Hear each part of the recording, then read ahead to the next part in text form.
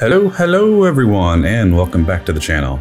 I am McAllik, and today, with the recent release of patch 8, giving us the Bard and the Gnome, and a bit of an update with the character creation process, I have decided that we are going to be doing another character creation mega video.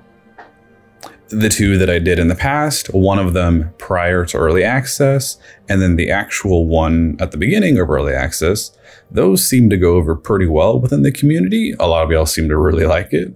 And I figured since patch 8 is giving us an overhaul with the hair system for our character selection, I thought, you know what? A lot has changed in these past 8 patches, so let's just see what's new compared to how it was at the very beginning.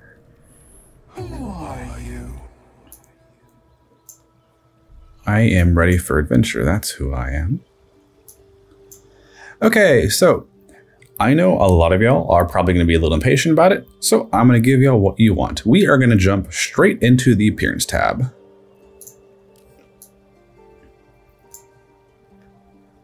And we're going to start with the one thing that I know everyone is going to love. The new hair system. Now, overall, it was talked about that now across all genders and all races, all hairstyles are now available, in addition to us having hair highlights, hair graying. Those two options, I fiddled with them a little bit yesterday. There's a lot to customize there. And just for the sake of not having a big ol' weapon in our way, let's change our class real quick. Bard, no. Cleric, that's a stick. Druid, that's a stick. Fighter, that's another stick.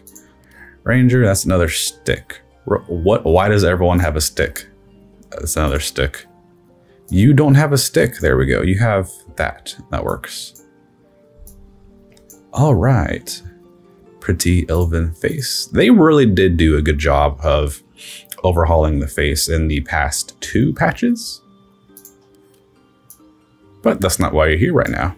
I mean, in a way it is, but it also is not, because we are here for hair. We're starting off with hair. All right. So in general, they now have these marked as numbers and letters, 2A, 3A, etc., so that things are differentiated between the genders.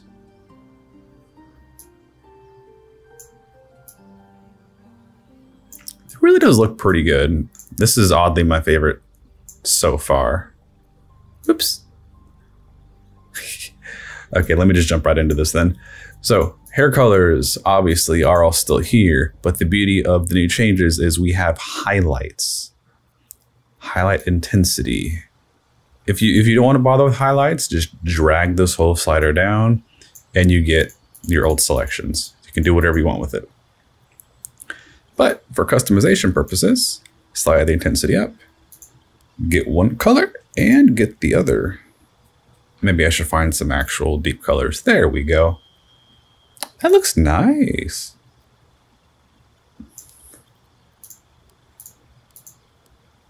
All highlight colors. There we go.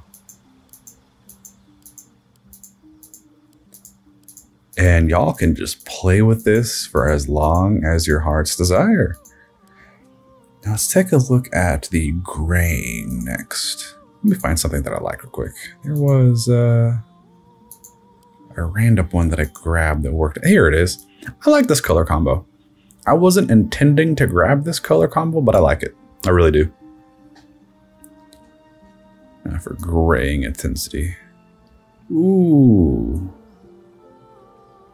It's a lot of gray. We have different tones. I wonder if they're going to be adding more just based on this button right here.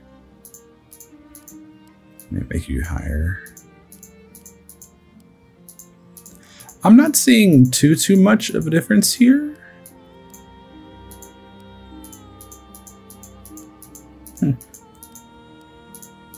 I guess if you spend enough time here, you will see a difference and you will find the exact color that you like.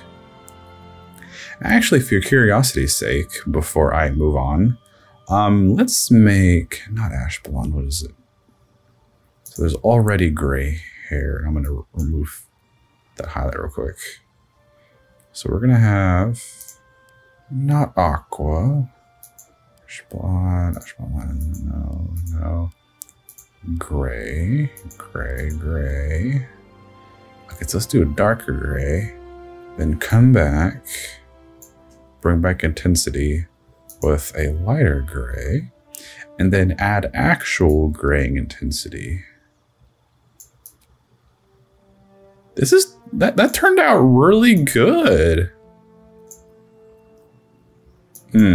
That's a grandma with good hair. I guess you got to be smart about certain color combinations. This is really nice. Ringtones. Okay, so this is, for the most part, all we got for the color changing options that are added to the game. But like I said, there are a lot of options here to choose from. And like most of us, when we are in this little tab messing with our appearance, we are going to be here for quite a while. So I always suggest you should get comfy when you are making a new character. Now, for the sake of moving on, let me get some drastic hair color differences. Get the graying back down. Make that. Let's just stick with this right now. It's not too drastic, but there is a good contrast there. Maybe a little bit high. No, yeah, right there. That's good. That's good. All right, now one thing I did kind of want to specify that I noticed is that each of these hairstyles, their highlights are separated differently. Every hairstyle has a different highlight pattern. And we're going to cycle through them and see what we can find. And I know there's a lot, so we're going to be here for a hot minute. But this is my usual hairstyle for most of my characters.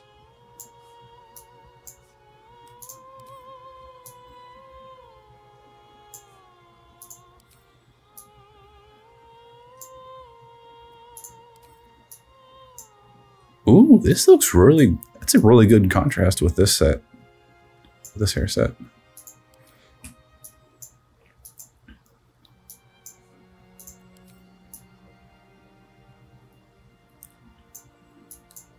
You know, I really am glad the naysayers have pretty much died out for this game, because literally it's all been going up. It's all just consistently getting better and better and better. That looks really good. I remember from the live stream, I briefly talked about this in my recap.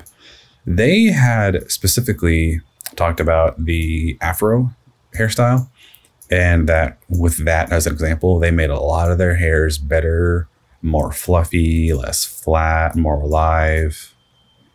And I don't think they did that kind of tweaking to all the hairstyles, because I don't think all of them needed it. But just from what I've seen so far, I think it's safe to say they did a good bit of work. When they say overhaul, I think they truly did overhaul it. Ah, this hairstyle is really cute. Oh no. I blame the colors. The colors are making me love this hairstyle.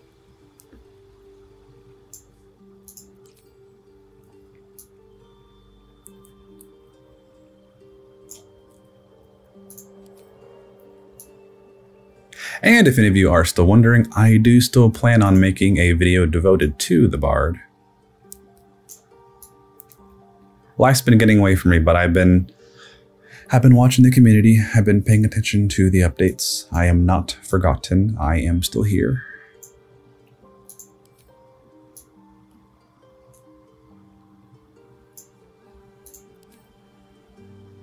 Oh yeah, and the music got updated. I might be wrong. This may have been added a patch or two back, but just Hearing the by the river. I don't remember that. I really do not remember that.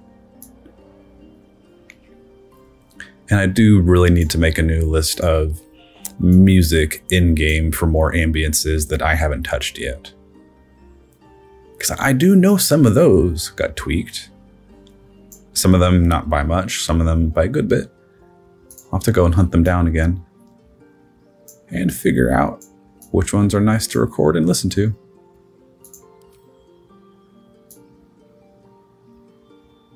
Dang, Kaga's hair actually be looking pretty good when it has color. Because originally on Kaga, I did not like it, but here it's not that bad.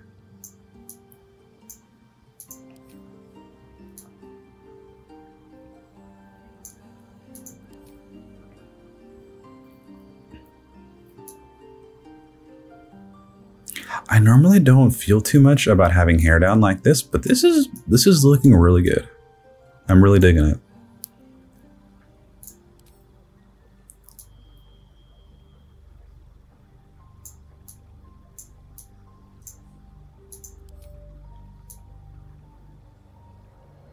This is a good one. What race was this one locked to? Was this a... This had to be a dwarf haircut beforehand. This one's really cool. I really like this one. Ooh, nice and messy. That's a good mess.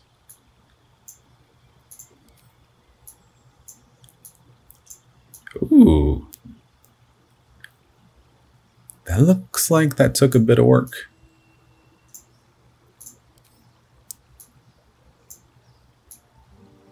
Dang, these highlights are working really well.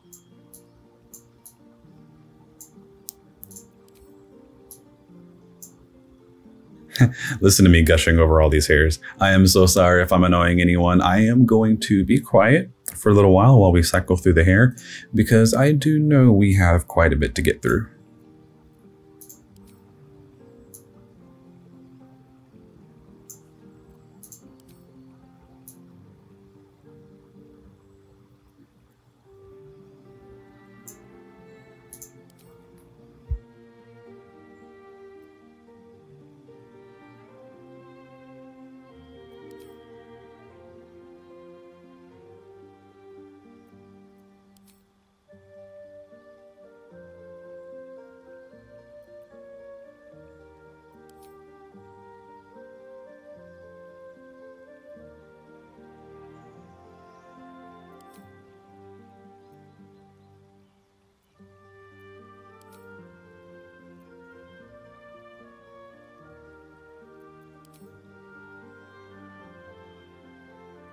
No, they did not.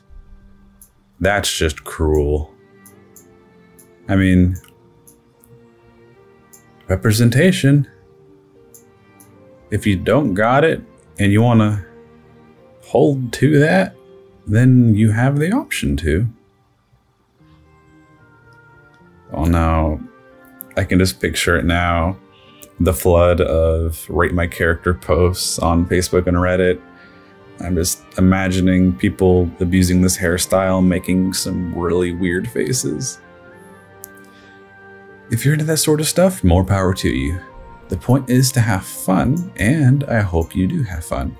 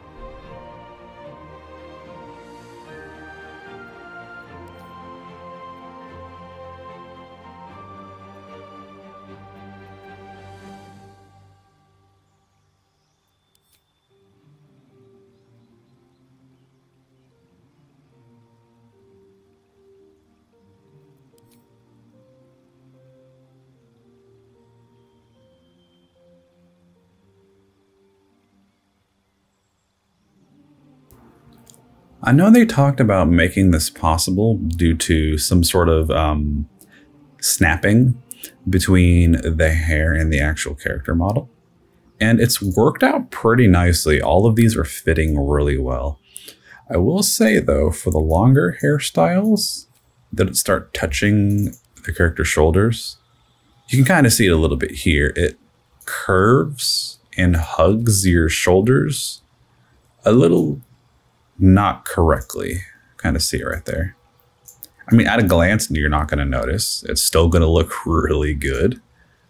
But I would say they're, 95% there. They just got to stick the landing just a little bit better with these longer hairstyles. I personally don't mind, but I'm just, a little bit of a completionist idea popping in my head for this. Why not go all the way, get it all the way down there, touching the shoulders.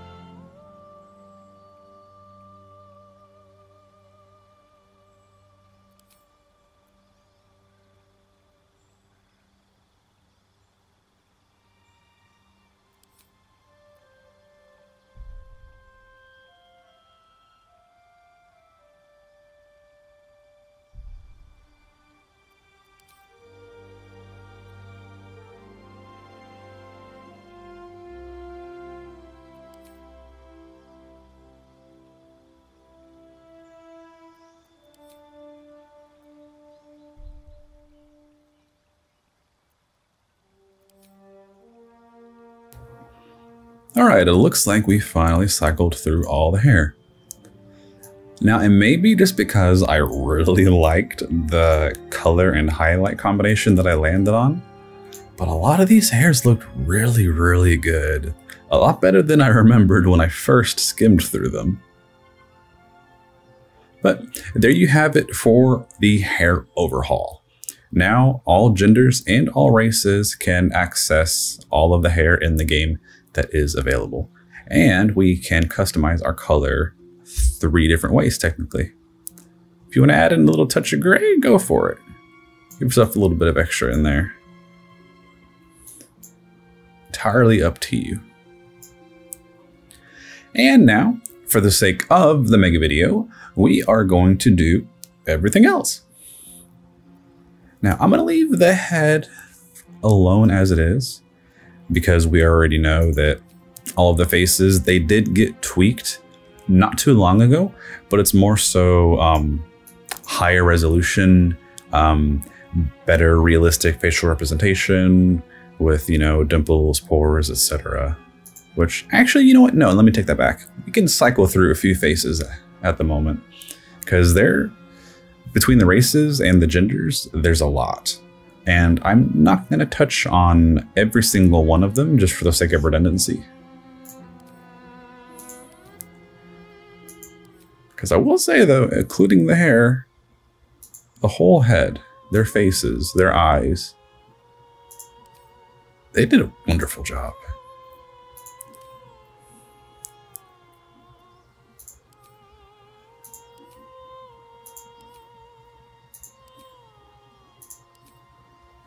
All right, let's grab another race real quick. Tiefling appearance. Let's look at the heads.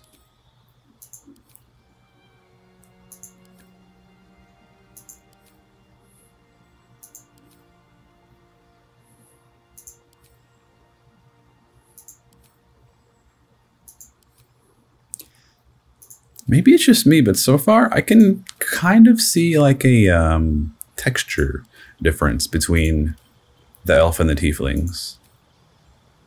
Because you know how like humans genetically, I mean, we all kind of grow differently depending on the regions we live in. You know, softer skin, lighter skin, rougher skin, you know, maybe you're dried out all the time and so you're going to be growing a little bit differently. Or you live in a moist place, you know, something that has humidity. So you're going to be more shiny faced and softer. I might be crazy, but I think I can see that difference with the faces so far.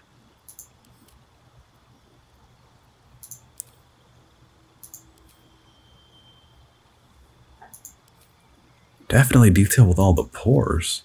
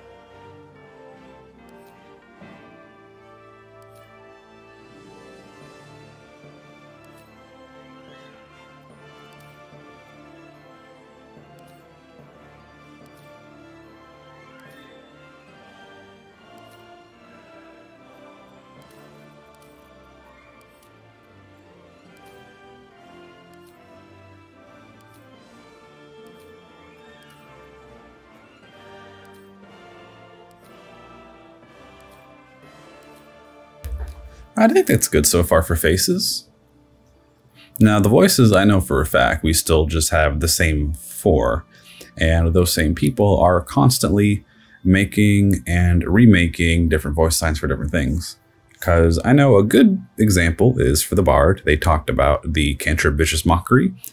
Each of these voice actors that we could choose from for our character, they made 94 variations of insults for that spell. So if you're playing a Bard and you like to use Vicious Mockery a little bit more than the average person, you're probably going to be hearing a whole lot of different voice lines. I would be very surprised if there's like more than a common amount of overlap with the same lines coming back every time you cast the spell. Where to next? What was that? Let's hope the locals are friendly. Hells. Something just woke up down here. Be wary. This place is trapped. Yep, just the same 4. Okay, so trying to segue correctly. Let's sit back on our elf. I want to put, for the sake of displaying during this, there we go.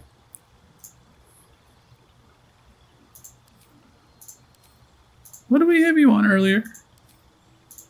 What was your default? Was it 1? I think it was 1. It's opened. More of those wretched things.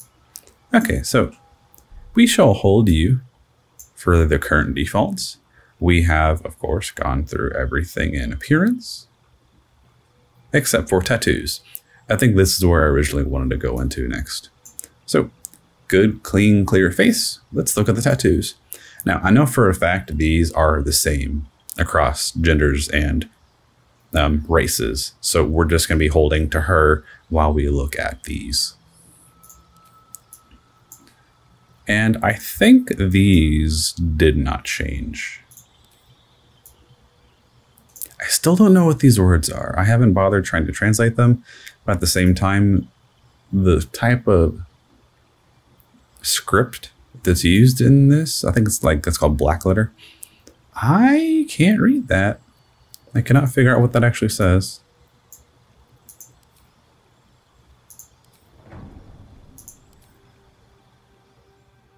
God, I just keep staring at her eyes instead of the actual tattoo. And this is a Selene reference. My second favorite goddess.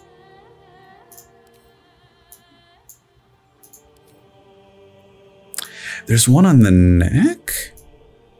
Oh, would you look at that? I do not remember this one.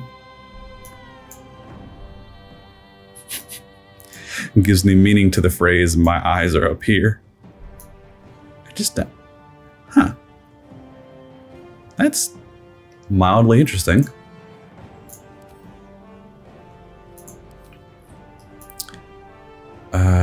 Oh, here we go, 12. Okay.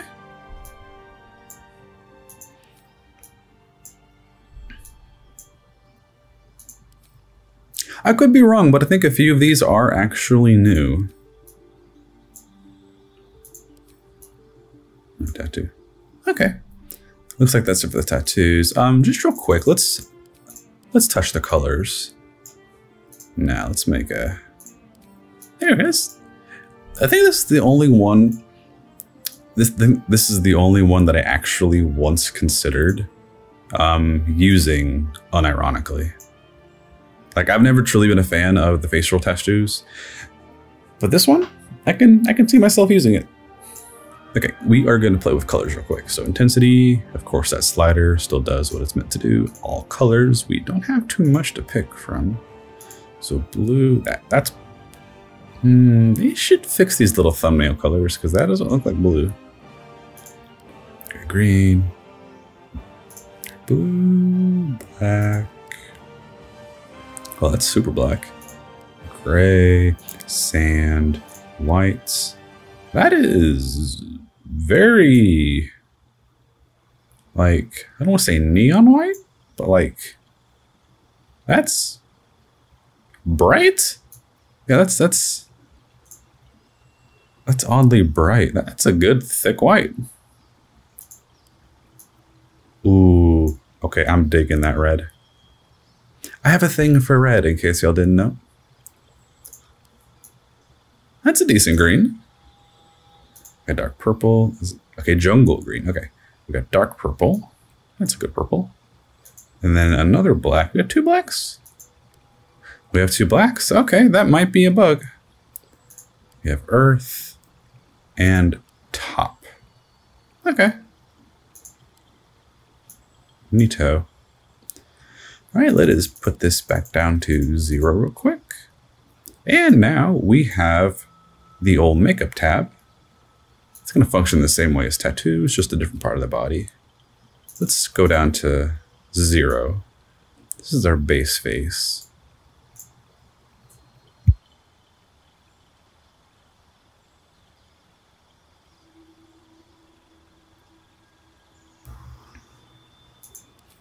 All right, so 1, we got a slight shade.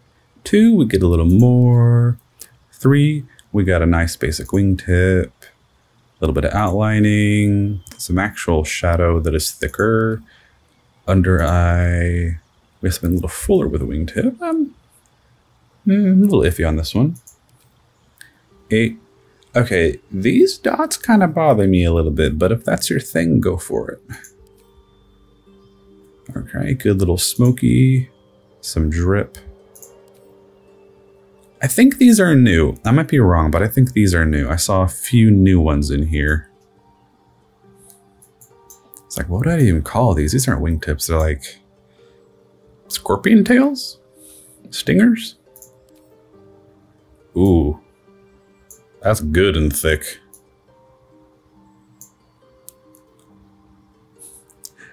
Just real quick, I'm gonna throw makeup number 12 on a Loth Drow real quick. I have a feeling that's gonna be amazingly terrifying. Okay, so let's get your hair up real quick. Yeah, just leave it right here real quick. Number 12, we are here. Wait a minute, is that? Here we go, I had to switch back and forth.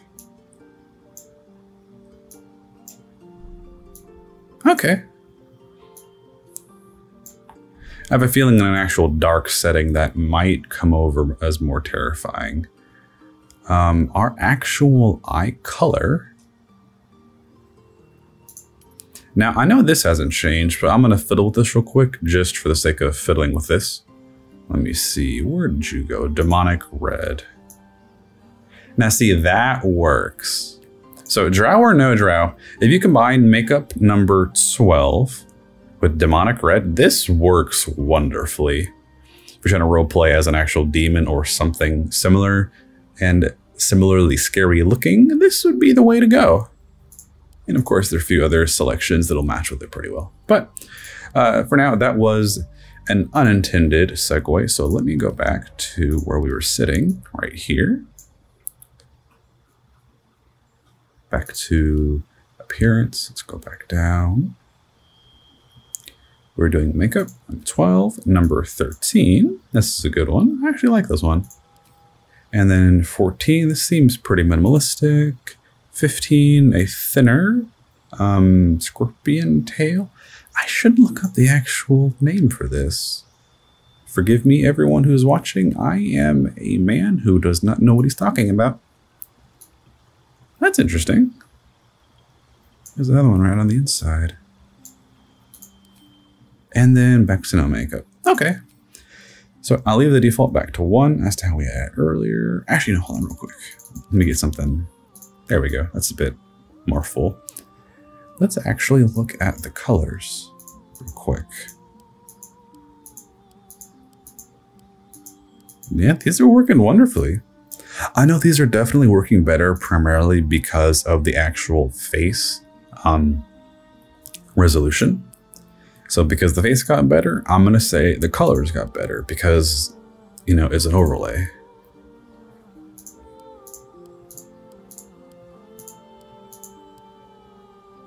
That's a really good red.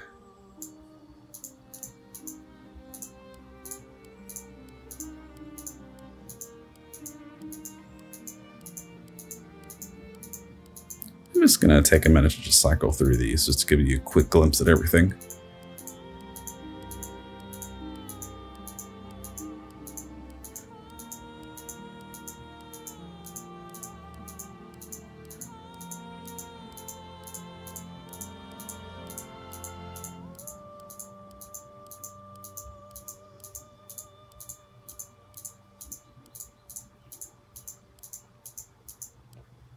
All right, and there we go. That is all of our makeup. And I am glad that I landed on this as the last one because that works out pretty good, actually.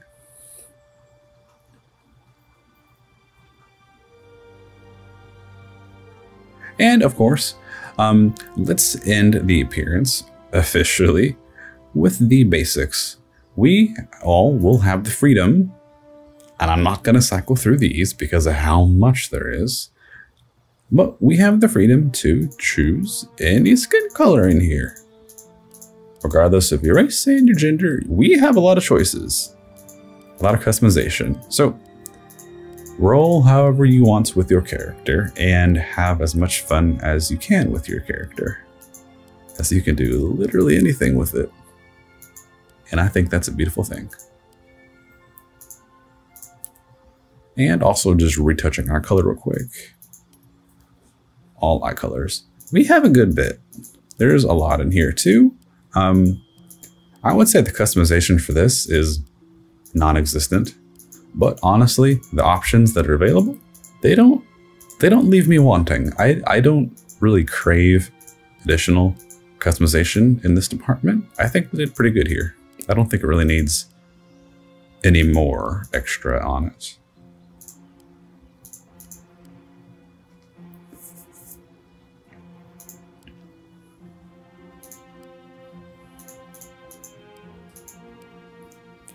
So for now, that is it for all of the appearances. So let us go back and actually do the rest of the character creation. So in general, we will always be able to have our name to be whatever we want it to be. The backgrounds, I know for a fact, has not changed. We have Alkalite, it'll give us insight and religion proficiencies. Charlatan will give us deception and sleight of hand. Criminal, deception and stealth. Entertainer, acrobatics and performance. Folk hero, animal handling and survival. Guild artisan, insight and persuasion. Noble, history and persuasion. Outlander, athletics and survival. Sage, arcana and history. Soldier, athletics, intimidation. Urchin, sleight of hand and stealth. And back to Alkalite, charlatan, etc. So it has already been confirmed that these really are just for flavor. It ties into the whole D&D 5e replacement of the alignment system. The alignment system in the current edition doesn't truly exist in the same way that it used to. We have things like, background, motivations, bonds, etc. And this is one of them. So although the actual description is primarily flavor, the bonuses they give you, those actually matter. So when you're going through your characters, please, please, please take a good look at which one gives you which, and think if you may or may not want to use it throughout the game. Because it's better to have it and not need it than to need it and not have it. So just for the sake of this demo, I'm going to leave it on insight and religion because I personally think those two are important, but that's just me.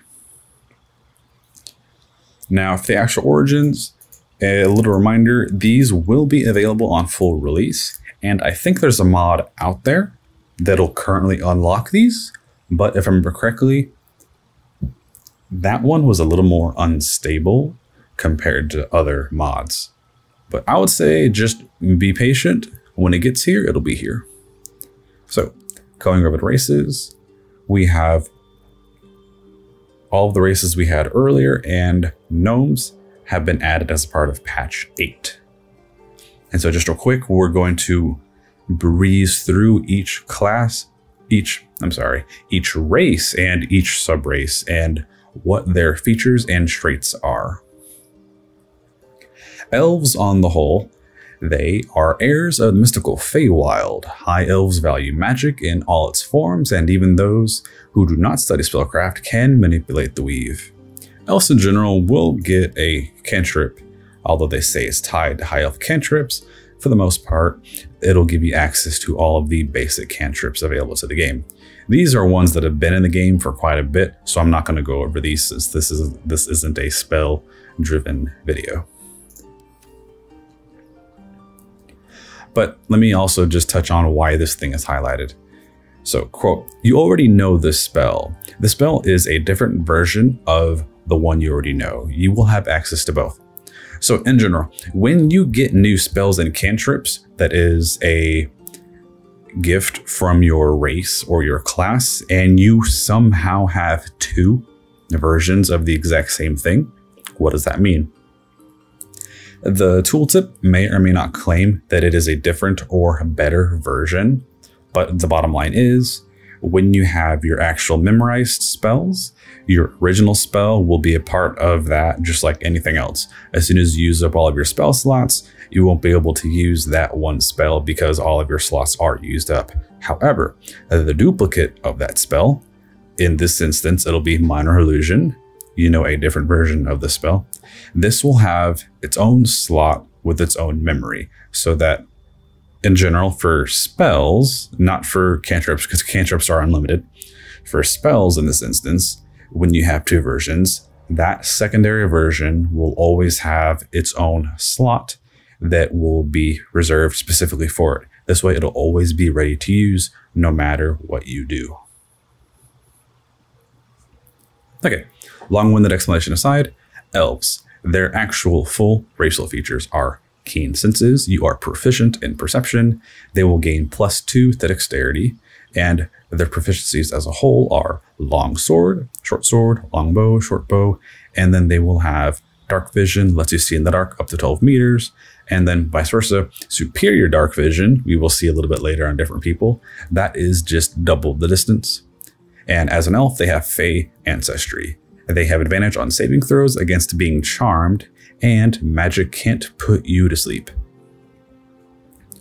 So for those of you who have actually played a little bit in the game already, if you're a little bit annoyed by certain mobs spamming the sleep spell on you, because I know a few of them actually do that, having your main character being an elf or some type of elf that has Fey ancestry, and that might just be the one tactical advantage that you might care about if the sleep spamming annoys you.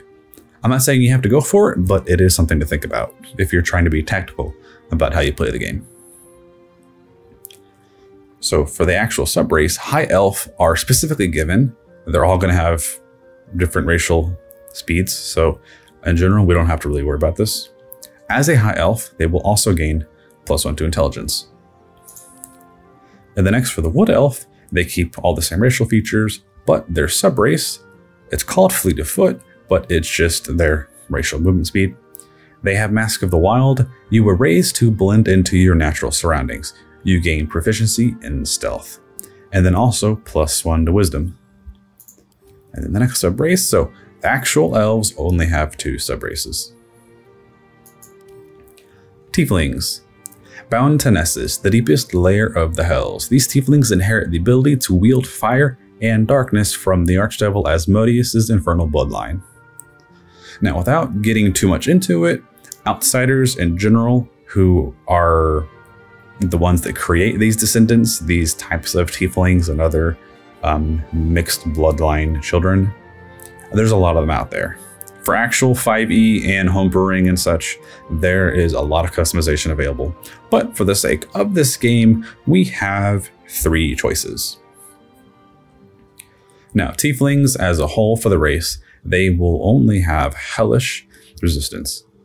Your blood protection from flame, abyssal or otherwise. Gain resistance to fire damage, taking only half damage from it. And then basic dark vision. Now, the subrace straight for Asmodeus tieflings will only be getting +1 to intelligence and +2 to charisma. And they will also be getting a cantrip for thaumaturgy, which just gives you advantage on intimidation and performance checks. Next up is the Mephistopheles tiefling. Descended from the Archdevil Mephistopheles, these tieflings are gifted with particular affinity for arcane magic. This subrace in general will also have +1 to intelligence and +2 to charisma, but the cantrip they are given is the Mage Hand. And I think we all know very well how this spell works. And thirdly, we have the Zariel tiefling. Tieflings from Zariel's bloodline are empowered with martial strength and can channel searing flame to punish their enemies. Now, without going into a whole tangent about it, I'm going to just quickly insert that because this is now an option, I know Wizards of the Coast always eventually dictates canon, and they haven't done it quite yet for Descent into Avernus. I'm going to hypothesize that even though Elturel returned to the surface, since we have Zariel tieflings available, it might be possible that her fate during the actual canon fight is that she survived and is still a devil fighting against all of the demons in the Blood War. So it's possible that nothing truly happened and the heroes just left after saving Elturel. But that's thoughts for a different day. The sub-race traits for the Zariel Tieflings are +1 to strength and +2 to charisma.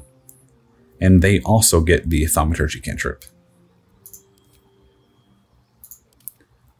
And of course, for my favorite race, the Drow.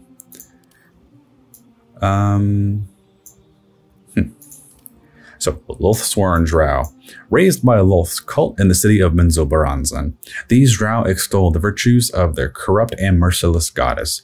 Loth marks her followers with bright red eyes, so the Underdark will learn to fear Drow on sight.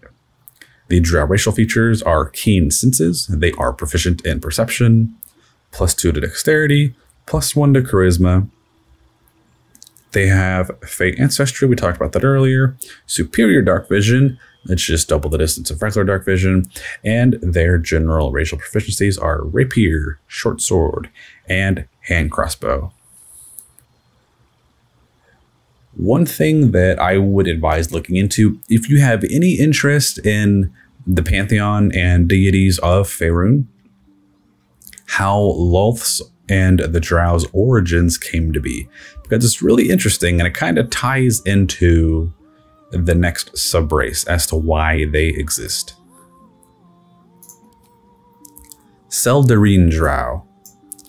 And just context, the Seldarine is the kind of group name of the Elven Pantheon. And there's the Seldarine and the Dark Seldarine, which are the few gods who are residing over the Drow, with Loth at the height of them. Drow are the result of an ancient schism between the elven deities Corellin, Larethian, and Loth. The latter's treachery drove the Drow into the Underdark, where they splintered into warring factions. Seldarine Drow can be found seeking allies from all over Faerun, aiming to settle their conflict with Loth and each other by any means necessary. Now, the Seldarine, they don't really have any subrace features. It's kind of just the same for both of them.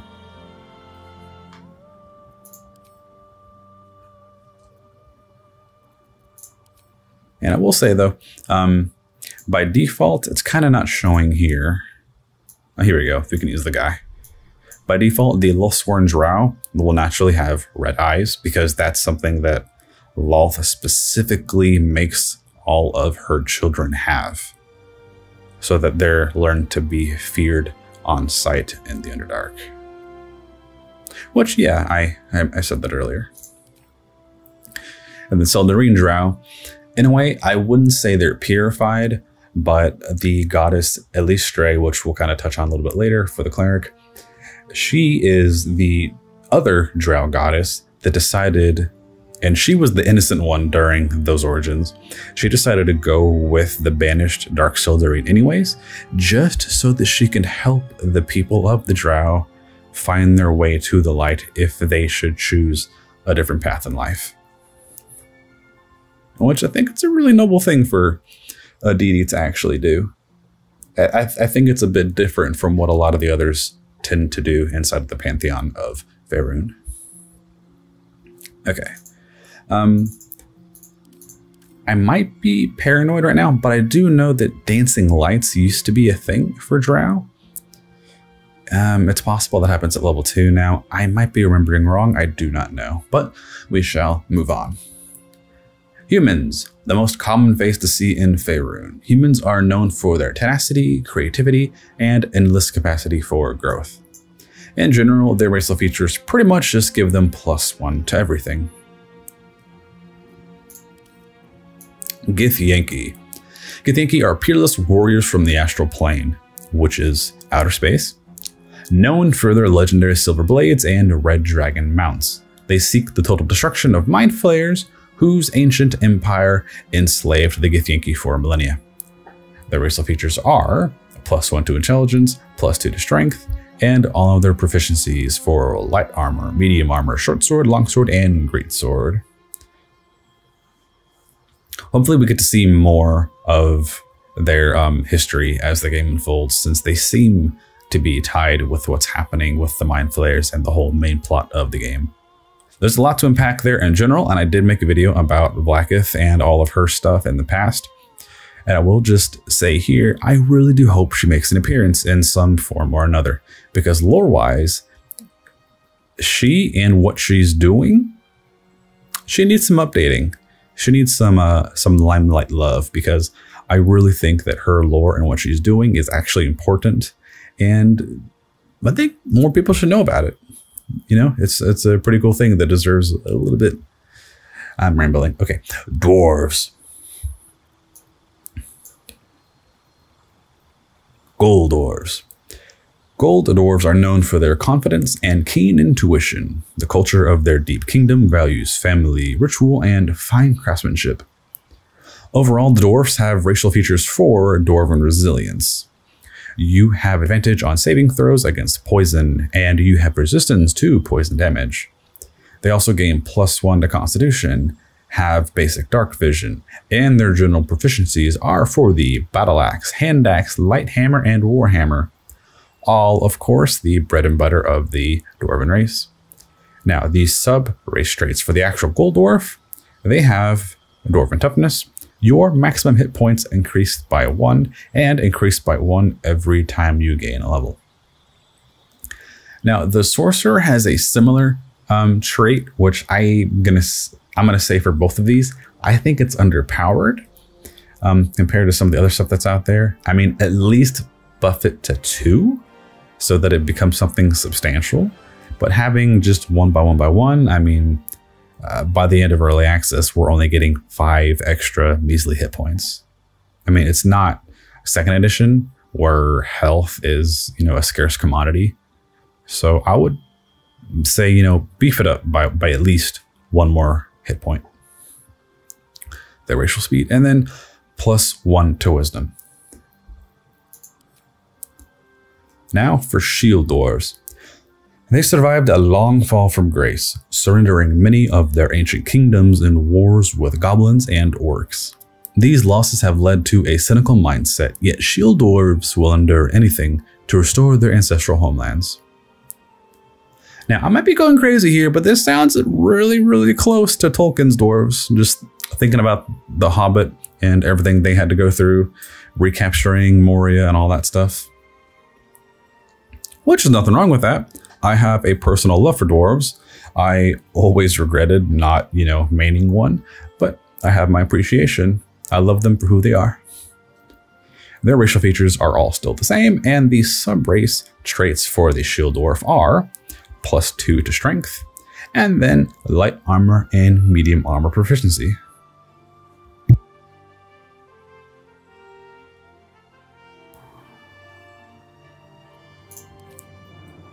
And it looks like between these two, that is it. So we can move on to the half-elves. Now, these are relatively the same as their elf counterparts. So I'm going to try to breeze over this a little bit more quickly. A touch of the Feywild remains in half-elves with this bloodline, and even those untrained in magic, possesses a hint of wild power. High elves, half-elves can of course still gain a cantrip. Because they are considered half of the elf, they are still naturally half of the human. They can choose to place 2 extra stats anywhere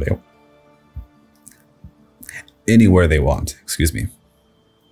They have +2 to charisma because they're supposed to be naturally charismatic people for the sake of being half-breeds. They want people to like them. They want to be social. That's just kind of how they naturally have been for many editions within D&D.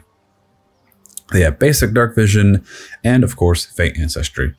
But for them, their actual sub-race traits are only limited to their actual racial speed.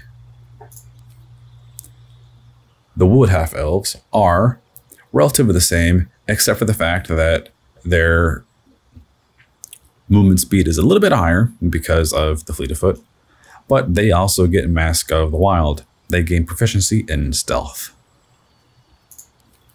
Drow half-elves.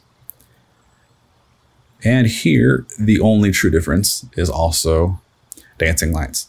This is what I was trying to get at earlier. It's possible that there may have been a bug why it wasn't displaying, but Drow in general, they are supposed to be given dancing lights as a natural cantrip for them to use.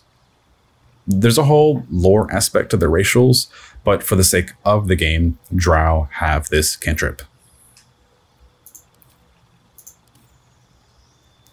Halflings. Lightfoot halflings are stealthy but social, traveling all over Faerun to make names for themselves. The halfling race as a whole has a feature called Lucky. When you roll a 1 for an attack roll, ability check, or saving throw, you can re-roll the dice and must use the new roll. They have Brave. The world can be intimidating, but you stand strong. You have advantage on saving throws against being frightened. And then +2 to dexterity. Now, for the Lightfoot halfling, the actual subrace, they will have Naturally Stealthy. Your nimble nature makes you skilled at concealment. You have proficiency in stealth checks. Of course, their racial speed, and then +1 to charisma. The Strongheart halfling. Legends say Dwarven blood gave Stronghearts their hardiness. Resistant to poisons and wellsprings of endurance, these halflings easily hold their own. Their subtraits are Strongheart Resilience, advantage on saving throws against poison and resistance to poison damage from their Dwarven bloodline, their speed, and then +1 to Constitution. And these are the two options for halflings. And finally, lastly, we have our new race for patch 8, the Gnome. And I do apologize, the video has gone to an hour at this point. I am doing my best to hurry along. Starting off the subrace for the Gnome, we have the Forest Gnome, even smaller than their cousins and twice as reclusive. Forest Gnomes are a rare sight in Faerun. They master magic and craftsmanship in their distant, idyllic groves. For gnomes, their overall racial features are +1 to intelligence and gnome cunning. You have advantage on intelligence, wisdom, and charisma saving throws. That seems pretty good, actually. Considering everything that goes on in this game, charisma aside for, RP purposes, intelligence and wisdom advantage saving throws, that's really good because we get to use those two more often than you think, especially for the tadpole, because that's a wisdom saving throw that we get to go through a lot. So gnomes might be a bit stronger than they appear for certain things, and I'm gonna push it on this trait for that reasoning. Okay, Forest Gnomes, their actual sub-traits are just +1 to dexterity and basic dark vision. They are also given Speak with Animals, because who doesn't like speaking with animals? One of the best spells in the game that almost has no use. Kind of hurts me to say that, but within the confines of early access, outside of talking with Scrap, the dog, who has been a bit, I really wish we could see more use with it, because even just trying to, push the limits, there's a lot of animals that just don't really do anything when you talk to them. So hopefully that'll get updated later. All right, Deep Gnomes, more guarded than their surface cousins. Deep Gnomes survive in the Underdark with dark vision and skillful stealth. For them, their sub-race traits are just +1 to dexterity, superior dark vision, and stone camouflage. You have advantage on stealth checks. And then the Rock Gnomes. Rock Gnomes are the most common to see on Faerun's surface, named as such for their hardiness and affinity for metal. Their subtraits are +1 to Constitution, basic dark vision, and Artificer's Lore. Add twice your proficiency bonus to history checks. And if I remember correctly, it was talked about that the D&D expertise, that is finally being added to a small degree between bards and rogues, if I remember correctly. And this Artificer's Lore basically behaves the exact same way. All right, now we can move on to the classes. So for the sake of display, I'm going to stay on my elf. Now, without going too deep, I'm very quickly going to start with the cleric, just so that we can breeze through the available deities and show you a little bit of uniqueness. Now, I am going to try my best to not go on segues and tangents based on lore from the actual deities in question. But before I do that, I am going to show you something kind of interesting and kind of unique that I think is really neat that Larian did in regards to deity selection for clerics. Now, if you're actually choosing a Githyanki and you want to be a cleric, you have the option, not requirement, you have the option to pray to Vlaakith. Quick context, Vlaakith is, of course, as we see here, the Lich Queen is sole respect leader of the Githyanki. She encourages their worship and unquestioning devotion, essentially acting as a deity. Without going into a tangent, as I promised, the current Queen Vlaakith is a very powerful Lich with delusions of grandeur wanting to ascend to godhood.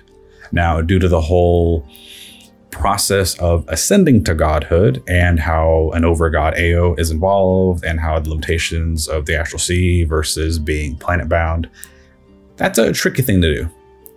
It's a good thing to dig into for information purposes, but I'm going to leave it at that. The next interesting thing I wanted to point out is that for Drow, the Lothsorn Drow, the face is still different. For Lothsorn Drow, as a cleric, you are locked to only having Loth as your deity. It's a little sad knowing about, their lore and their history. I think it's a little sad. But at the same time, I think this is something little, it's cute. I like it. This is really neat. Now, the much reviled matriarch of the Drow pantheon, Loth holds sway over spiders, the Underdark, and the wicked creatures of the demon web pits. Her primary goal is to corrupt all Drow, transforming them into heartless cultists. If I remember correctly, the demon web pits is actually a portion of the Abyss, where Loth has made her home. And it's a pretty horrible place. Okay, sitting back on my pretty elf, going back to classes. All right, we're going to breeze through the deities and then touch the rest of the class and then cover skills and abilities, and then we should be good to go.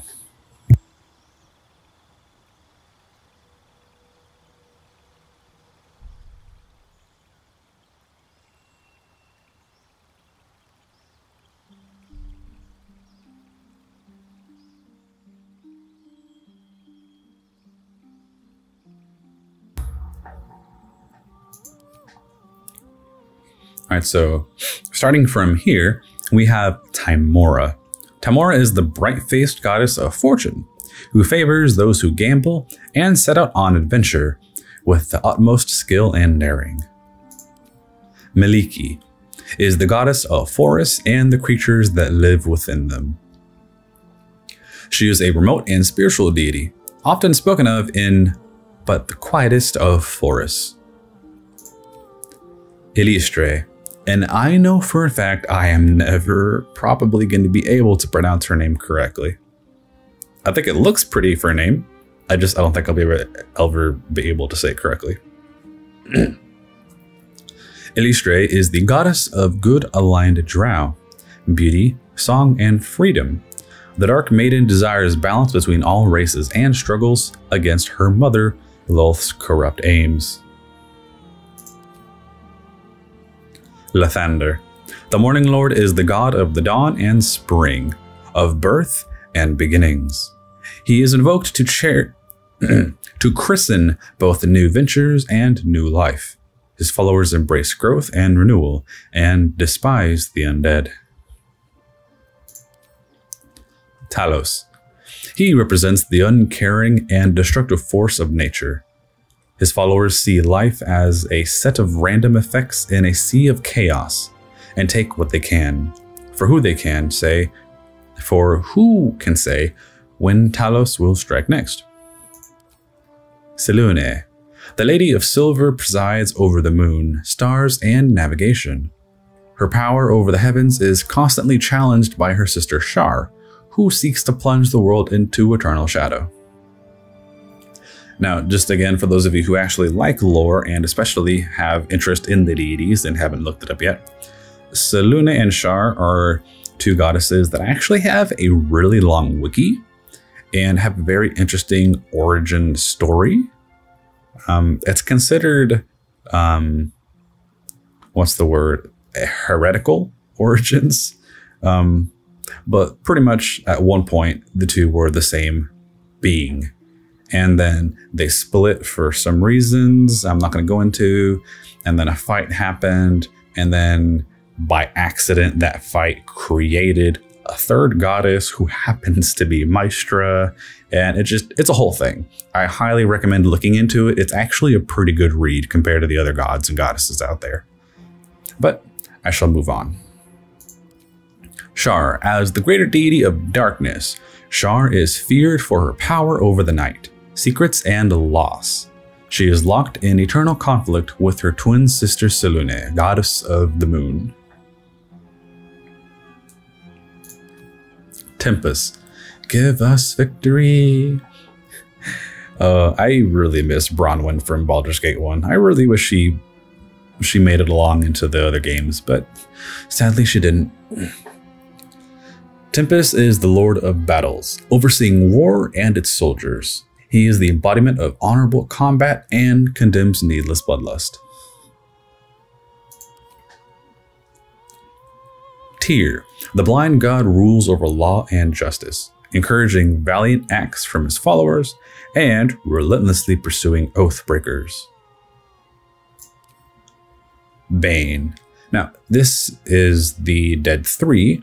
They are considered, for the moment, the main antagonists of the whole game. There's a whole lot... But my mic by accident. There is a whole lot of story that goes into them as well. It's fairly long, like I mentioned, how Shar and Selûne was.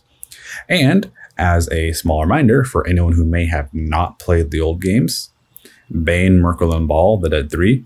Baal is basically the whole reason the original games existed to begin with. And Throne of Baal is such a masterpiece in my mind. I have replayed it way too many times. Okay, tangent over. Bane is a dark paragon of hate, fear, and tyranny. He ascended to godhood alongside Baal and Myrkul, but loathes them both for taking power he believes is rightfully his. Okay, quick context. In general, the three of them used to be adventurers. They sought godhood. They played a game and made a bet with the previous god of death, Nergal. I always remember his name wrong. I think it's Jergal. He'll come up here in a minute. You'll see. They made a bet with him over a game of Knucklebones, and in order of the way they won, they were given power and ascended to godhood, and the original god, his portfolio over death, was split into these three people. So Bane gained hate, fear, and tyranny. And you'll see here in a second, Myrkul gained death.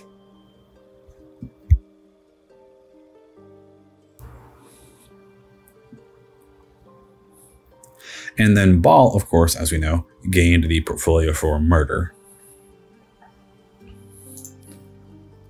And just for the sake of keeping them together, I'm going to skip over and then come back. Myrkul, a member of the Dead 3 with Baal and Bane, Myrkul is a cruel necromancer turned god, inspiring the fear of death in mortals. He often clashes with Kelemvor, the even-handed judge of fallen souls. More quick context, during the time of troubles, these three gods actually did die, and due to the lack of a god of death, Kelemvor had risen to power in that place to fill that role, but with Myrkul back, the two kind of butt heads a little bit, but they both serve the same purpose in different ways. Where are you? There we go. Baal, the third of the Dead 3. He is the notorious god of murder, reborn after each of his descendants were viciously slain. He has a tenuous alliance with Merkel and Bane, the three having attained divinity in a bargain with the fallen god Jergal. There we go. His name is Jergal with a J. Some more quick context, because I do believe it is actually really important.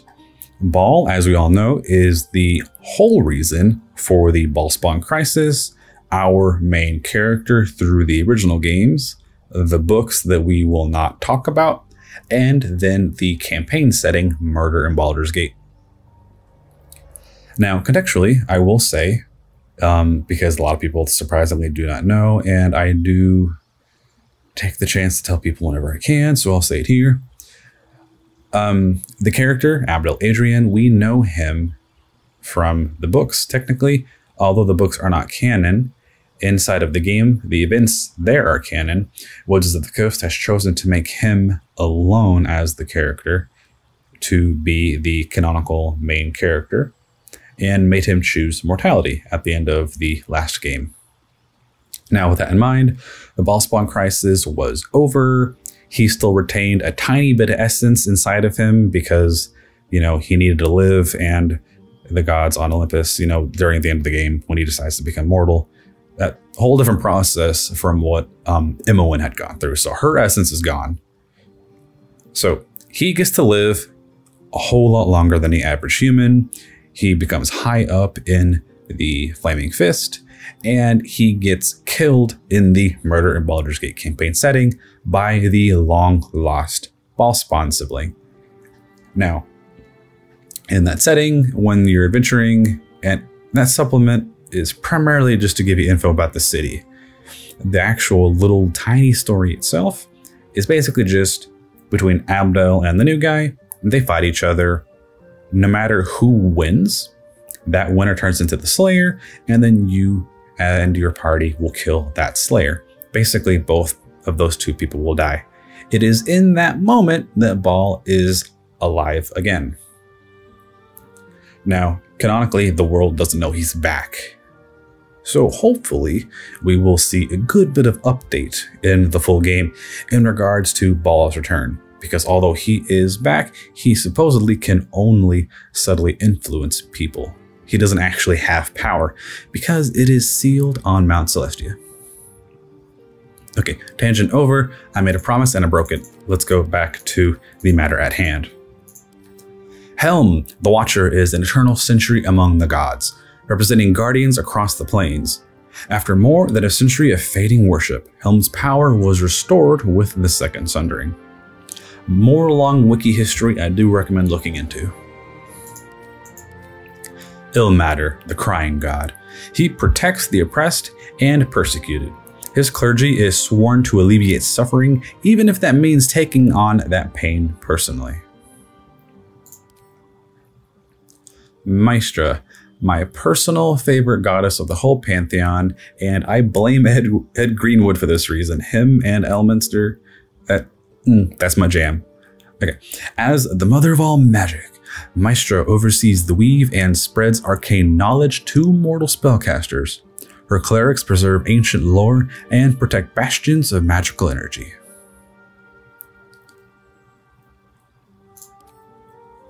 Ogma.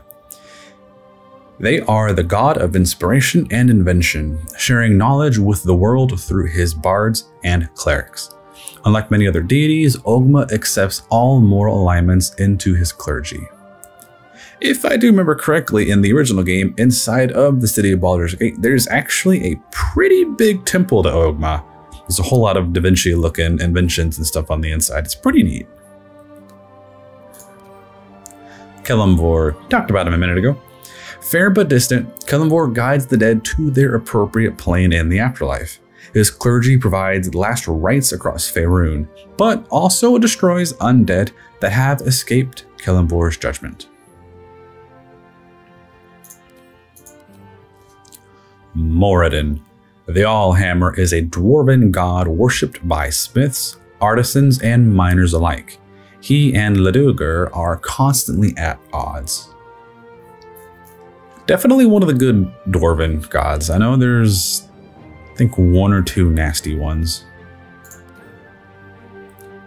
Corellon Larathian. Creator of the elves, Corellon Larathian oversees the elven pantheon as a whole, providing blessings to those who study art, magic, and nature. Also, another very deep wiki dive I recommend. Garl Glittergold. The Watchful Protector is the king of gnomish gods, a deity of humor, gem-cutting, protection, and trickery. Yondala. As the mother of the halfling pantheon, Yondala is known for her kindness and open mind, encouraging her followers to protect the home, hearth, and nature. Lolth, we talked about that. Timora, Maliki. Yep. Okay, we are done with the list of deities. Now, although I definitely wish the deities as a whole would give us something substantial, this is just flavor. Now, just for the sake of getting that out of the way, we can go through the rest of the classes and try to wrap up this video. Now, clerics in general, this is a long list of stuff. You have subclasses to choose from. We have Life Domain, Light Domain, Trickery Domain. The Life Domain is an aspect of many good deities, offering spells that protect and restore the mind, body, and soul. In general, our cantrips are always pretty much going to be the same just because of the way the class works, just to show they're not going to change. Life Domain. Your actual prepared spells, again, are going to be the same because of the class. They're not truly going to change. As you level up throughout your cleric's class levels, you will see differences based on your actual subclass. The class itself will have 4 spells unlocked at level 1.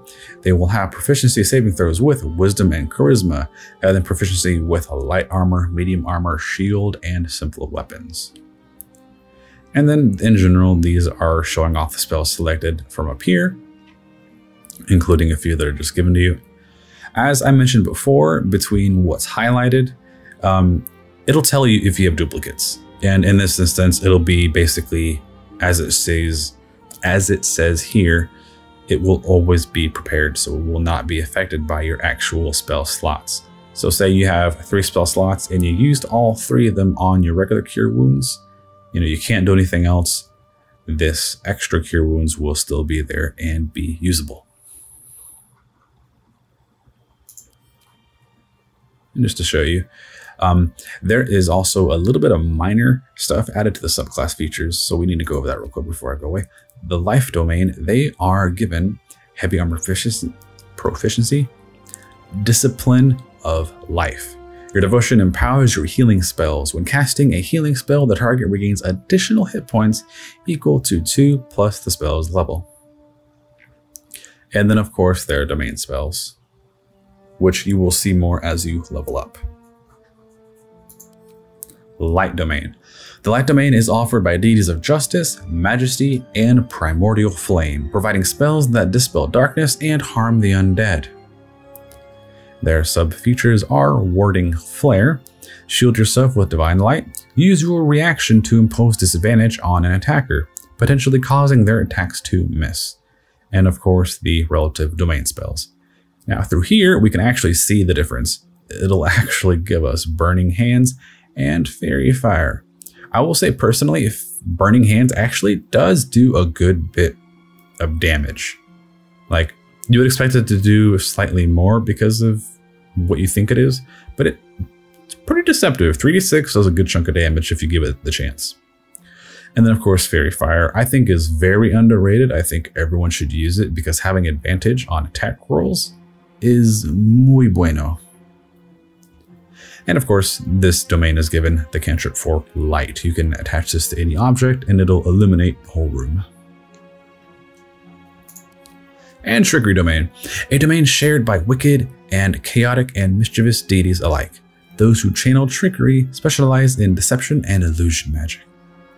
And also it's worth noting that although you get nice and different little icons, based on the domain and what it says, each god is kind of tied to it, you still have the option to choose anything from this list.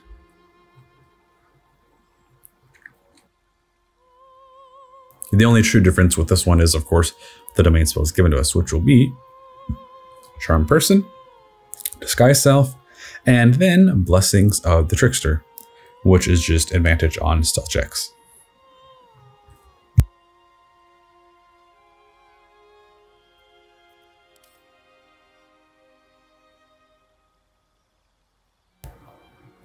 All right, let's touch the new class next. Now, I am going to try to make another video that is specifically devoted to the Bard so we can level through it and actually see what we can get with it. Bard, you know music is more than a fancy, it is power. Through study and adventure, you have mastered song, speech, and the magic within. Although you do have access to some of the original cantrips, the brand new one that is unique to this class is Vicious Mockery. This is the cantrip that I mentioned earlier. You actually have like 94 different verbal variations when you cast this spell. Unleash a string of enchanted insults at a creature. It takes damage and receives disadvantage on its next attack roll. And of course it does 1d4 psychic damage. The spells given to us, most of these are the same that we've already seen. I would say the two that are new is definitely, I don't recognize them, so I'm going to claim they're new. Heroism, bolster yourself, and an ally with Valor and Health. The target can no longer be frightened and gains 5 temp hit points each turn. Dissonant Whispers. I think this one was already here before, I truly don't remember. Whisper a discordant melody to a creature. It takes 3 6-second damage and becomes frightened. On a successful save, the creature only takes half damage. Okay, I think this one is somewhere in the Warlock tree that is unique to that, I think. And then Tasha has been there. Okay, so that is it for spells. Now, one neat thing is bards have a starting instrument. Pick the instrument you'd like to use. It will influence the soundscape when you cast spells and can be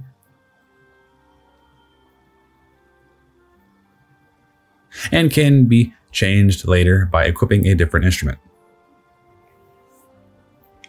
We will, of course, have the option for a hand drum, a flute, that is a big flute, a lute, that's a big lute too, unless she just comparatively is small. We have a lyre and a violin. Well, that seems to size. That seems an accurate size. Now, the actual features for the class, we of course have spells level 1. We will have dexterity and charisma saving throw, and then proficiencies in light armor, simple weapons, hand crossbow, long swords, rapiers, short swords, and a musical instrument proficiency. I'm going to assume this will only be relevant for bards whenever they're attempting to actually play. Whereas if anyone else attempts it, they're either going to not be able to do it at all until we initiate as a bard and they can join in, or if they do attempt, they're just going to have a higher chance of failing. Because so far this looks like it might just be flavor, so we'll see more as the game progresses. And of course, as the bard, we'll have the basic action for Bardic Inspiration. Inspire an ally with your performance. They can add a 1d6 bonus to their next attack roll, ability check, or saving throw. Now for the basic Barbarian. The strong embrace the wild that hides inside, keen instincts, primal physicality, and most of all, an unbridled, unquenchable rage. Now this one is actually added in the previous patch with number 7, if I remember correctly. Now the features for this class are, we have proficiencies for saving throws in strength, constitution, and then light armor, medium armor, shield, simple, and martial weapons. In general, they are given the rage class action.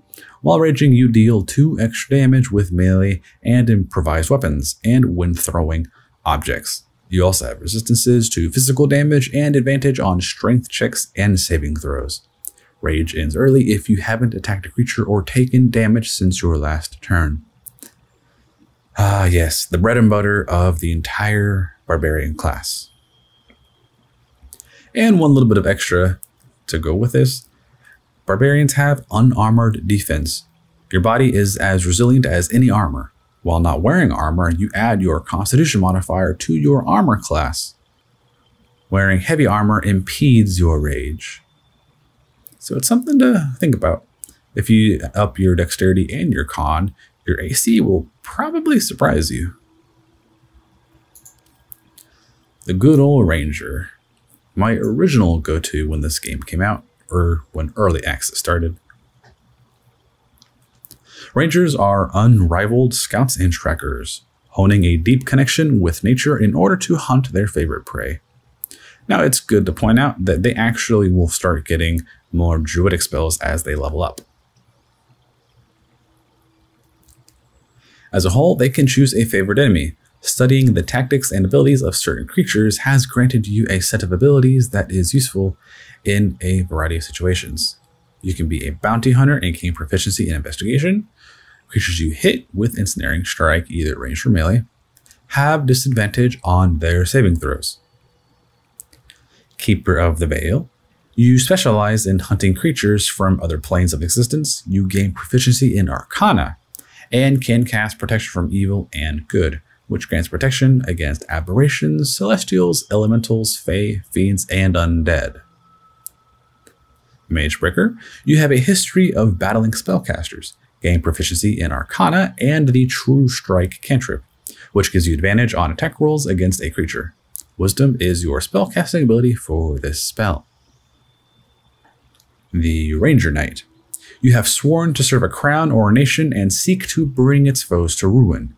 Gain skill proficiency in history and armor proficiency with heavy armor. If I had to guess, Minsk as a character within this game, he would definitely, because we know he's a ranger, he would definitely fit as a Ranger Knight. And then Sanctified Stalker. You swore to hunt the enemies of a holy or druidic order. Gain proficiency in religion and the Sacred Flame cantrip, which deals 1d8 radiant damage. Wisdom is your spellcasting ability for the cantrip. Say what you will about clerics, I do think the actual Sacred Flame cantrip is pretty reliable. And if you can hit those 8s, that's, I think, a lot better than some of the other cantrips. Natural Explorer. Years of traveling in the wild have made you particularly attuned to the beasts or adept at surviving in certain environments. Here you have the choice to be a beast tamer. You've cultivated a strong bond with animals. You can cast Find Familiar as a ritual. Urban Tracker. An expert at navigating the wild within the city, you gain Sleight of Hand proficiency. Or Wasteland Wanderer, Cold, Fire, and Poison. And of course, for these 3 elements, you gain resistance to that element and take only half damage from it. Now, as we switch these, we can see there is a slight difference beneath us. So for now, we are going to stay on Beast Tamer, where we can see this little kitty icon with Find Familiar. This, of course, is an already established spell that we know about. And as a whole, for the class, we have proficiency saving throws for strength and dexterity, and then light armor, medium armor, shield, simple weapon, and martial weapon.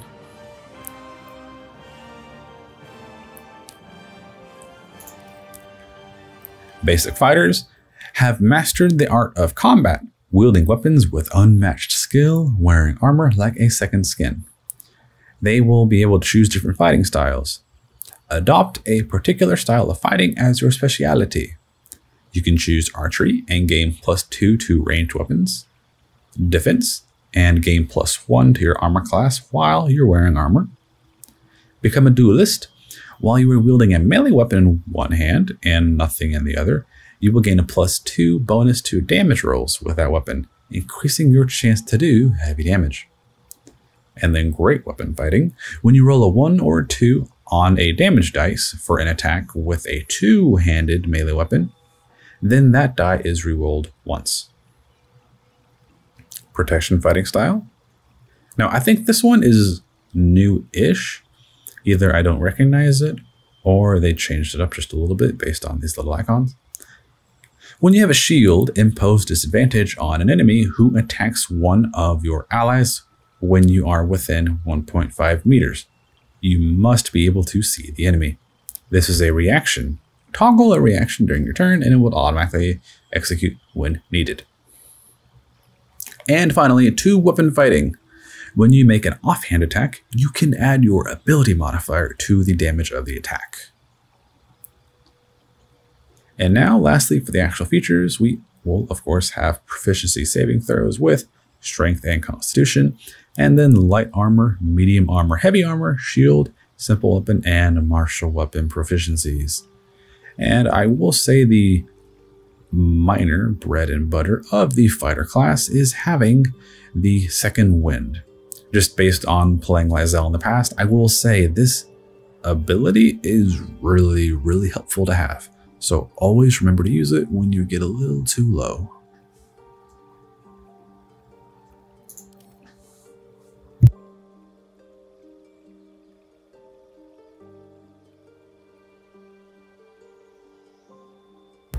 Now for the Druid, we are roughly halfway, a little over halfway. Druids channel the elemental forces of nature and share a deep kinship with animals. Mastery of wild shape allows them to transform into beasts from all over the realms. Now I know I've already explored the beasts that are available, but I do really hope they give us more options as time goes on.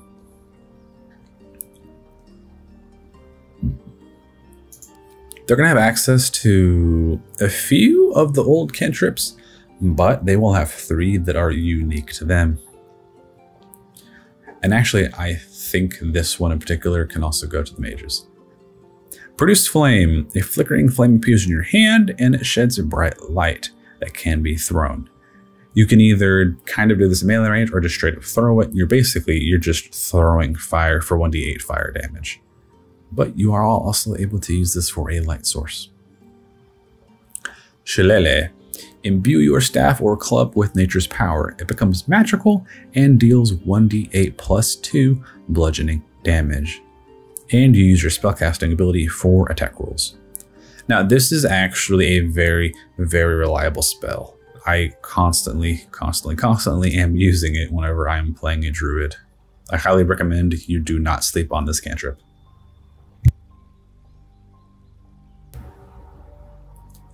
And third of the unique ones, Thorn Whip. Now this one is a bit comical because even if you're not doing it for damage, just yanking people off their feet, it's kind of funny to keep doing that to people, especially if they are a little too close to one of your party members. You whack them with this and you can gain some distance between your party member and said opponent. Strike at a creature with a thorny vine-like whip. It deals 1d6 piercing damage and pulls the creature 3 meters closer to you if it is large or smaller in size. Now for the actual prepared spells, we get a lot of the same with some, I would say, emphasis on Entangle. I currently don't remember if it is available to other classes. But the iconic one that is going to be unique here is the Good Berry. I highly recommend, if you do choose to use these, make them before combat, after your long rest, whatever. Get them made and hand them out like candy, because these actually come in handy.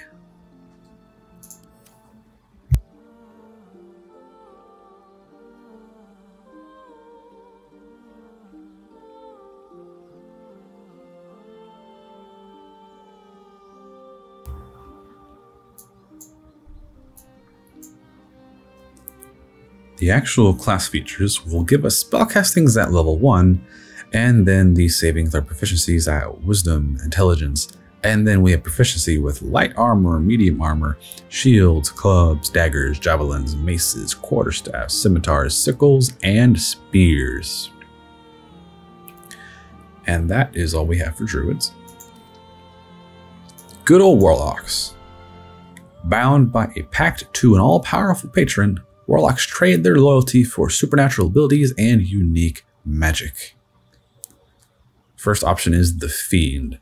Warlocks in service to fiends work towards corrupting destructive ends, intentionally or otherwise, and receive hellish blessings in return.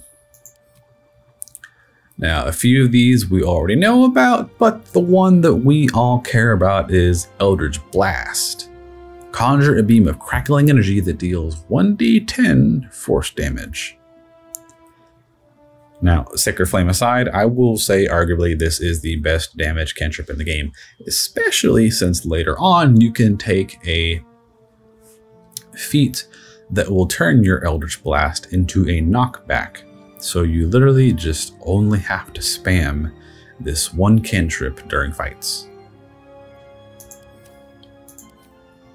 Now, for the most part, your actual spells, some of these may seem a little unique, but they are actually available to the other magical classes.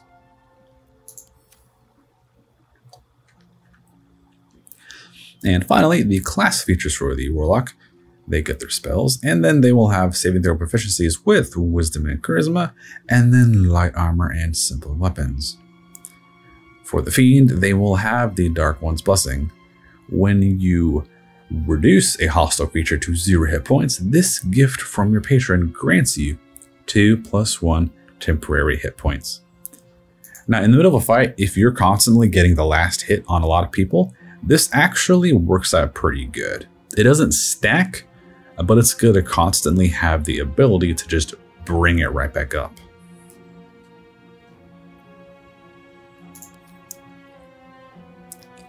The Great Old One.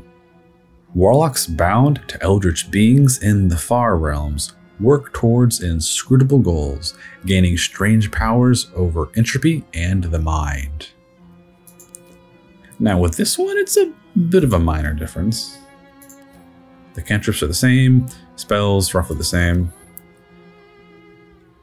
We see the differences for this one just a little later.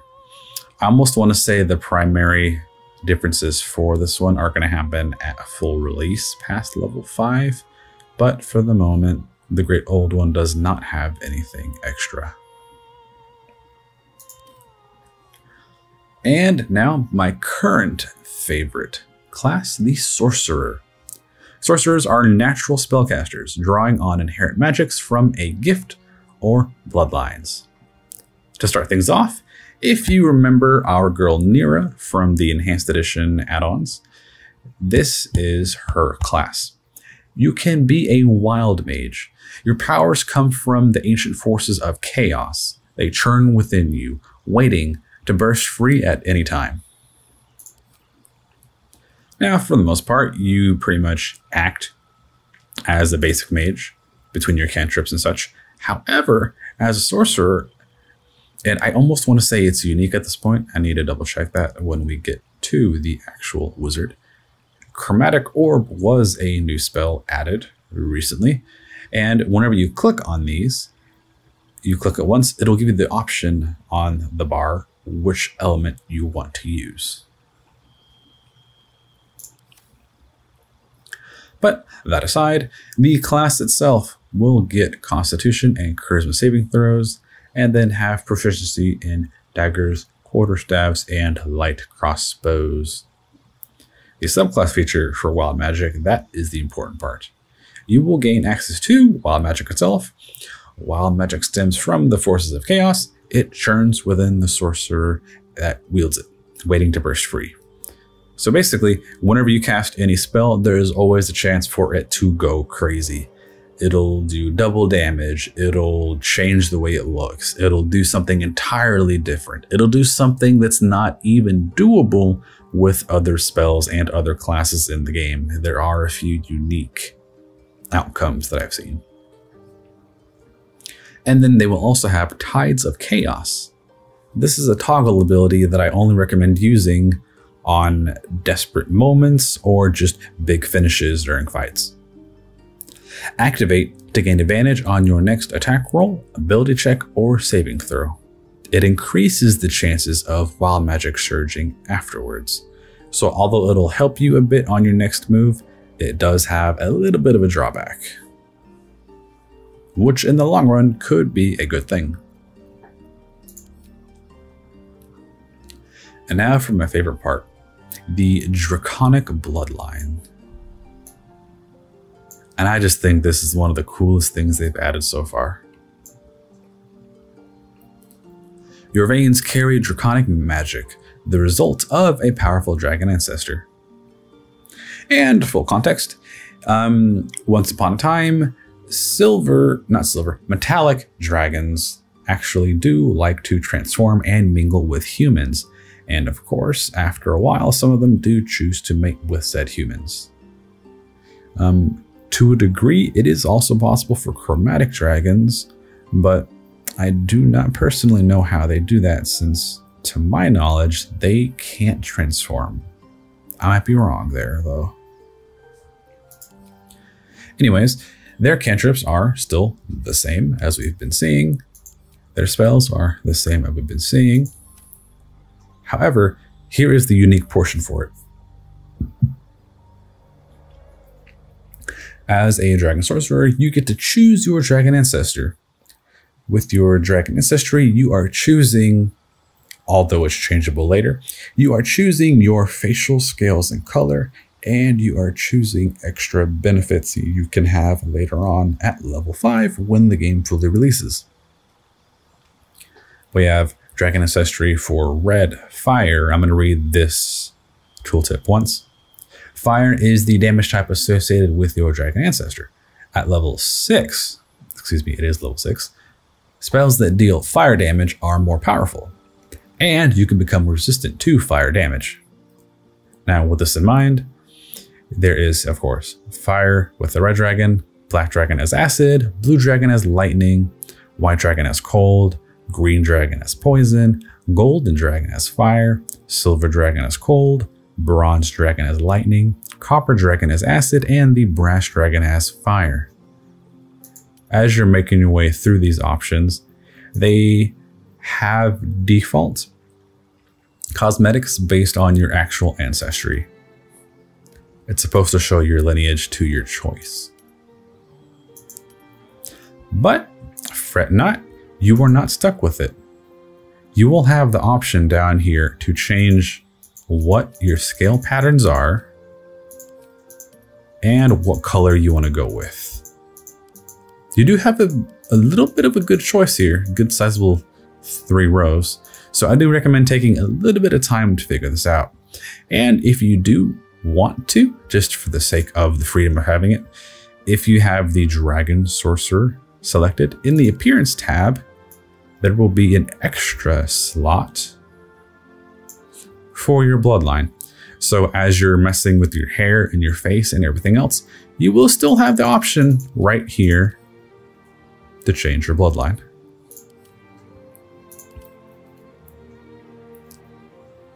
But coming back to here real quick, one thing to note also is between your actual bloodline, you are going to be given a spell that is different based on your bloodline. So red dragons will be getting Burning Hands, black dragons will have Grease, blue dragons will have Witch Bolt, white dragons will have Armor of Agathis, green dragons will have Ray of Sickness, which is surprisingly a pretty good spell. Gold dragons will have Disguise Self. Silver dragons will have Feather Fall. Bronze dragons will have Fog Cloud. Copper dragons will have Tasha's Hideous Laughter. And brass dragons will have Sleep. Now, it may just be because I'm reading a book in Faerun that is tied around the dragons and all of the issues around the rage. And I'm sure there's a lot of it inside the actual wikis if you dig into it. Each of these dragon ancestors, there is lore reasons behind the spells we are being given. Like, just for a quick example, where is it? Copper? They're naturally tricksters. They like to make friends and tell jokes and just be, you know, goofy, funny, etc. And that spell being Tasha's Hideous Laughter, it kind of ties into that. And the same thing with gold being able to disguise themselves, because, you know, they like to mingle among humans a little more than the rest, if I remember that correctly.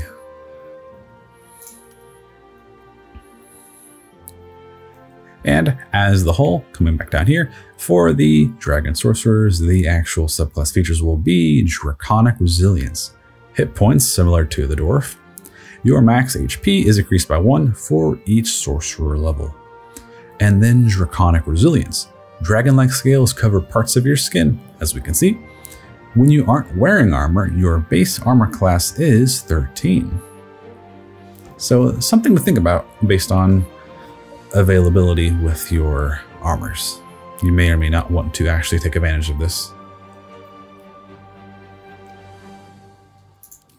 And now for the rogue, we are almost at the finish line. With stealth, skill, and uncanny reflexes, a rogue's versatility lets them get the upper hand in almost any situation.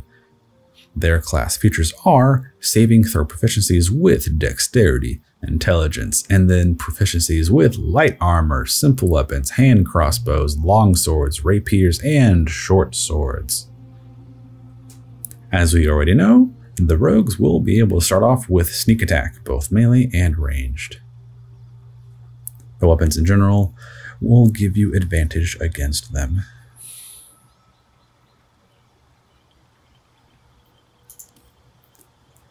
And finally, the good old wizard. Wizards master the arcane by specializing in individual schools of magic, combining ancient spells with modern research. Now here's where originally all the cantrips were available. As we can see, they're all still here. Nothing is truly unique here. They have all their spells available to them. They have a little bit more available in general. Yeah, here we go. Chromatic Orb, I was correct. It's available to you too. And of course, as you level up based on your school of magic chosen, you will kind of have branching choices. But to a degree, everything will be available to you.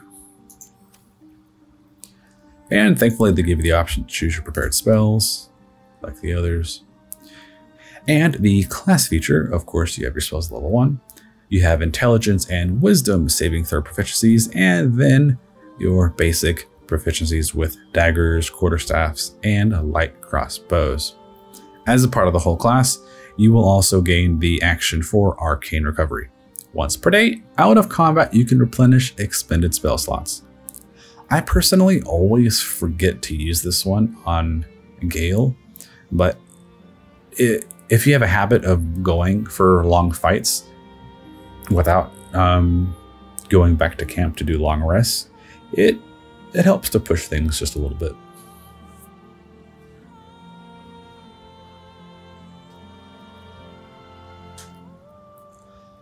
All right, I am a very tired speaker, but like I said, the finish line, we are here. And just for the sake of visuals, I'm going to put you back on Warlock because I really do be digging their outfit. Skills. Now, as a whole, based on your race, your subrace, your class, and your subclass, there will always be something to denote where it's coming from. You will have your skills. This will affect things in the game as you approach them. You will be rolling against these whenever the need arises. You have inherited the skills of religion, insight, and perception based on our background as Alkalite, and then granted to us being the race of elf. However, we still have choices. Based on what is remaining, we can choose between Arcane and Deception, History, Intimidation, Investigation, Nature, and we're given religion from the background. Now, this is always going to change based on your choices. So instead of choosing from here first, just think about what you want when you're picking the race. Because when you get to this point, you're just picking the extra stuff. So it's like, okay, I got what I wanted already. What else could possibly help us that I don't truly care about? I think that's the best way to look at it. So I would say, for example, with this setup, I like religion, insight, and perception.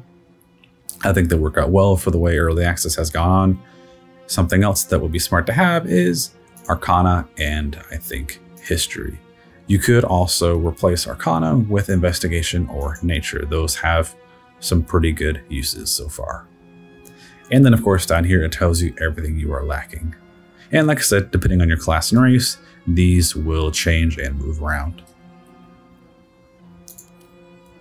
And the part that only we actually care about when the time is right are actual ability scores. Now, this is technically called a, if I remember correctly, a point buy system. The higher you get, the more it costs to put an actual point. It's not going to be like the old games where you can just roll endlessly and hope you get a 90 range and then get a bunch of nice, really good stats instead of rolling low in like the 60 range or something like that. Larian, if I remember correctly, said they're never going to do that. I hope they change their mind. I hope they give us options. But for the most part, this is what we have. Strength is your muscle and physical power. This will affect your athletic skill and your effectiveness with melee weapons. It also determines how far you can jump and how much you can carry. Dexterity is agility, reflexes, and balance. This affects your 3 dexterity skills and your effectiveness with ranged and some melee weapons. That also affects your initiative and armor class. Constitution is just stamina and physical endurance. This affects your hit points. And then we have intelligence, memory, and mental power. This affects your 5 intelligence skills and improves spellcasting for wizards. Wisdom is senses and intuition. This affects your 5 wisdom skills and improves spell casting for clerics, druids, and rangers. And finally, we have charisma, the one stat that a lot of people care about in other games because talking is fun. Charisma is the force of personality. It affects your 4 charisma skills, influences traders' prices, and improves spellcasting for bards, sorcerers, and warlocks. Whew. That was a lot to talk about. But before I wrap things up, let me just specify, if you click on the drop downs for each of these, except for Constitution obviously, it'll actually tell you each skill that is related to each one, and it tells you which ones you have proficiency in. So it's always good to take a look at this, because if you're choosing to just sink a stat into nothingness, it's gonna have to remind you that if you're rolling for one of these skills, you're gonna be negatively affected by that. But depending on what skill you have maxed out as your main, you can have extra. So it's always good, I think, to balance these out to a neutral 10 and then just put the overflow wherever you want. So personal discussion, I would say, since as an example, we have sorcerer. So of course we dump everything into our main stat. 15, give that room to turn into 16 later potentially. And then we have dexterity to affect initiative and armor class. Don't knock this stat if you don't think you need it, because initiative on its own is really important. Because if you're constantly at the bottom of the totem pole just waiting for your turn, that's going to inhibit you more than you think. And of course, who doesn't want more armor class? Armor class will keep you alive. Now, thankfully, we do not have to be loot hoarders anymore with the way our camp works. So you really, if you're not playing a warrior who needs strength, you really don't need to touch this. And then con, that's your overall HP. I recommend that as the 3rd dump stat, because after armor class, if they do hit you, you're going to want to have a little bit of extra squishiness. And then of course, we have wisdom and intelligence. As I said before, make sure you max out whatever your primary stat for your class is, and that will always be denoted by this star.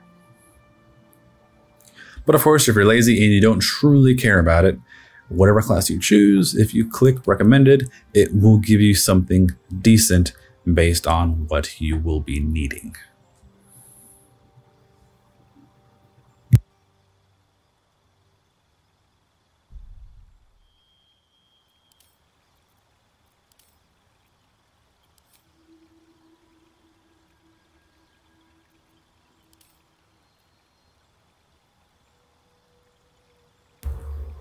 And that is it, everyone. We are right at the 2-hour mark.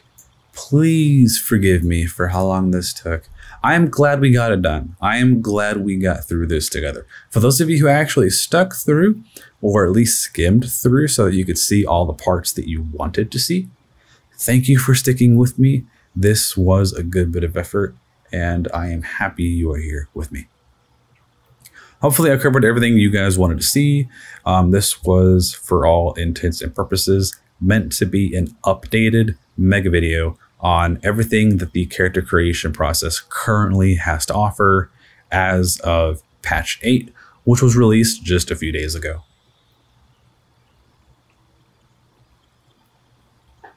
Now, work and life allowing, I promise I will be trying to get a Bard video as well as a few other things rolling within the next couple of days. So until then, I hope you all enjoyed this video. Until next time, everyone, I hope you stay safe out there and have fun with the new class and the new race. Until next time, stay safe out there.